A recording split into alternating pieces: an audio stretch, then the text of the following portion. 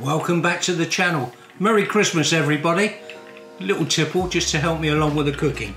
Today I'm going to do a monkfish with a vegetable ragu. It's a wonderful dish, it really is nice. It's a good hearty meal and it's especially made for vegetarians. Alright, must feel left out at this time of year, but not with this one. I can assure you this is well worth the effort. Watch along and I'll show you how to cook one of the kings of the sea. This is an alternative to lobster and it really is nice. And I'll see you in a minute. Bye. Let's get on with this monkfish dish. We're going to start off by making the ragu. You'll need vegetables and veg stock, but follow along to see what you'll need. First thing to do, add pancetta to a saucepan and burn it off to get the juices out. Jack wanted pancetta, but if you're making a pescatarian dish, don't add this. After, add peeled and halved shallots, then again let it cook off for a little bit. Proceed to add chopped carrots and green beans. Make sure they're chopped down to ensure they cook. Then add garden peas and cook out for a little bit. Now add a little bit of vegetable stock and simmer off. Don't add it all at once, add it bit by bit. Your last vegetables to add are cherry tomatoes and a few lettuce leaves. Simmer off the stock along with the vegetables and gradually add more stock as you go.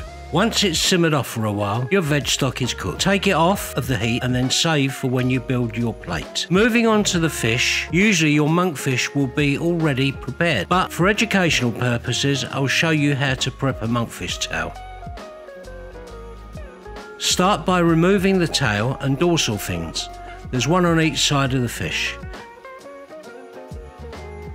Moving on, remove the skin from the entire monkfish tail. Once it's been skinned, it's time to remove the membrane. There's lots of membrane on this particular fish, so make sure that you get it all off. If you don't get it off, it makes it tough, untasty, and also curls up when it's fried. You'll know when all the membrane is gone because you'll see the white meat of the fish compared to the pink membrane. Now fillet the fish. Do this by removing the spine from the middle by cutting either side. After, you should have 2 fillets. Cut a portion of the fillet and prepare to fry. Add your fillet to a hot pan and then add some unsalted butter. Cook out and keep spooning the butter over the fish. Continue on and add a few sprigs of rosemary. This will add a lovely depth of flavour, so please don't forget this, obviously unless you don't like rosemary of course. Once your fish has started to brown, add to a hot oven to ensure the fish is cooked all the way through to 130 degrees, ready for serving. When you build your dish, start by using a bowl and then add your ragu. Add the fish to the bed of the ragu, garnish with some garden salad and herbs. Last thing to do is enjoy it. Let me know in the comments how you got on.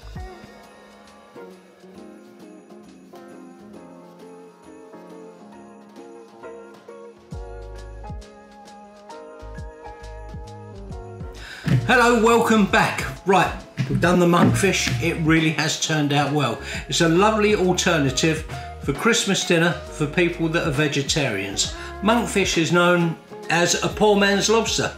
Also, it's one of the kings of the seas along with turbot and also I might mention cod. It really is nice. It's a lovely dish. We've served this up with a vegetable ragu and I'm sure if you try this for Christmas you won't feel left out. Please make it and enjoy your Christmas and I'll see you all again soon. Happy Christmas everybody. Thanks Jack.